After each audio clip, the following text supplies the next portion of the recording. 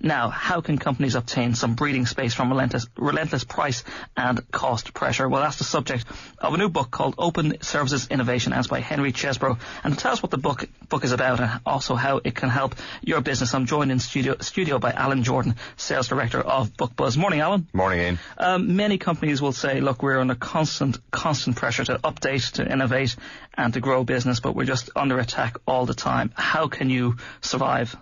That's right. And Henry Chesbrough and a lot of his colleagues on innovation and the innovator's DNA and the innovator's solution and what we do about innovation have been trying to address this in kind of academic books for the last number of years. So while this is a little bit tough to read, there's a huge amount of value in it for anybody who's in business and needs to think up something new or is caught in what they call the commodity trap, which is you're focusing on price all the time and you can't do anything about value. The four things that Chesbrough looks at in his open services innovation is that, look, think about your business, even if it's on the product side, as a services business, you've got to co-create with customers.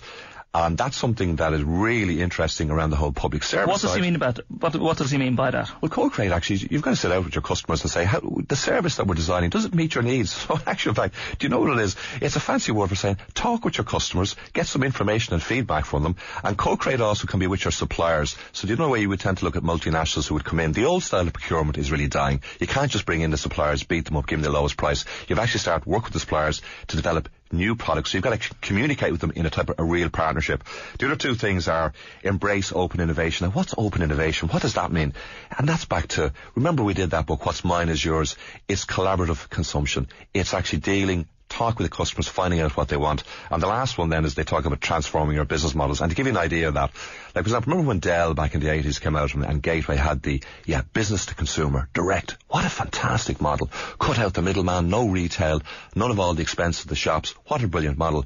But it failed spectacularly when Dell tried to come up with a product to counteract Apple's iPod, because guess what? They'd no retailers to go. So people couldn't sample the product, couldn't touch it, couldn't feel it, so they had to withdraw it. So again, it's looking at your business models, and it's all about trying to get into the services sector, which is now, for most of the economies in the world, is 60% of their GDP. Yeah, I suppose people always think that services are, the smaller part of the economy and think manufacturing is the bigger part, but services are so important, and that's, you look at companies like IBM and as you mentioned, Dell.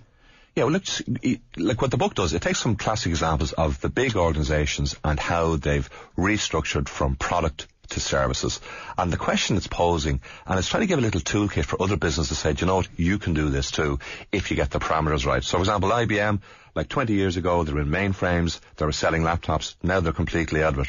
The bulk of the revenues are coming from services to their GBS division. Rank Xerox, remember Rank Xerox? So they were in the whole thing of, well, who can make the faster photocopier? How big is it? How many, and people in offices had people who were trained to work the photocopier. In actual fact, you were a miracle worker if you were the person who knew how to work the photocopier. Now they went to managed services 20 years ago, whereby you pay for the price of a piece of paper that you produce.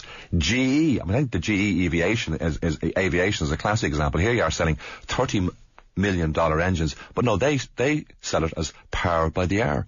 So when you use the engine for an hour, you only pay for that hour. And their whole model has changed around to supporting your business to do that. So what these guys are asking us, what these guys are asking us, both SMEs and businesses, and particularly the public sector, which is going through the biggest change program ever in the history of this state.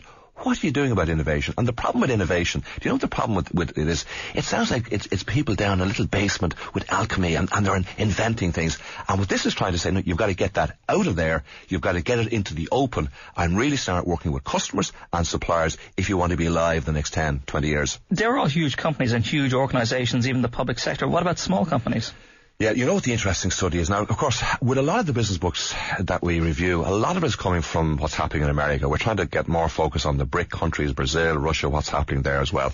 So the stats are only based on America. So if you look at their spend on R&D, because really that's what innovation is about. In the SME market in the US, so like an SME company has got about 1,000 employees, which would be our large employer here. But in 1981, they were spending $1.7 billion on innovation or R&D. Now they're spending 64 billion. It's the same way on entrepreneurship, the schemes they have for supporting new business. So when you've got our existing government here looking how to support business and to create jobs, this is where a huge part of the money needs to go. So really, if you think about it, Ian, innovation is another word for R&D. And if you think about service businesses, you can see R&D in petrochemicals, the oil industry, pharmaceuticals, but you can't think, oh yeah, there's no R&D department for a service business. And what this book is really saying, well, why don't you have one? You need to have one.